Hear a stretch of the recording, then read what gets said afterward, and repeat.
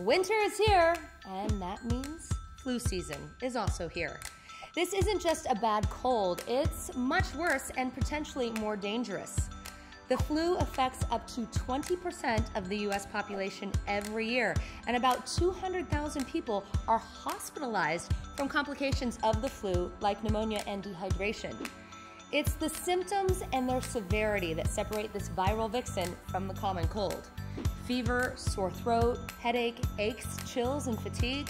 If you have all of this going on and your symptoms are intense and came on suddenly, then you could have the flu, which means it's time to check in with your doctor.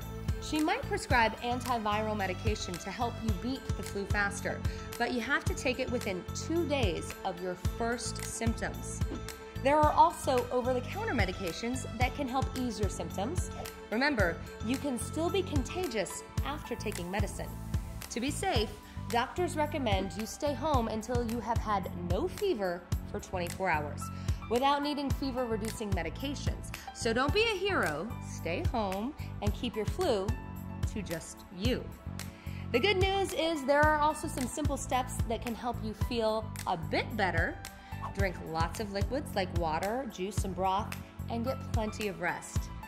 But you know what's easier than beating this bug? Not getting it in the first place.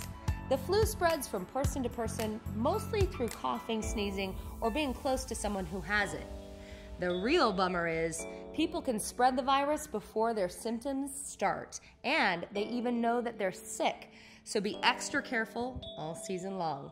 Wash your hands a lot. Use soap and water or hand sanitizers when you can't wash. Cut back on close contact. One handshake could make you super sick. And don't touch your eyes, nose, or mouth. Doing so is like an invitation for germs to enter your body.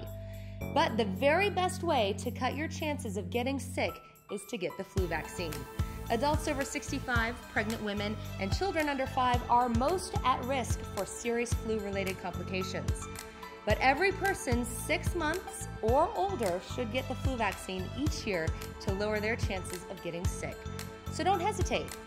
There you go, everything you need to do to keep the flu away from you.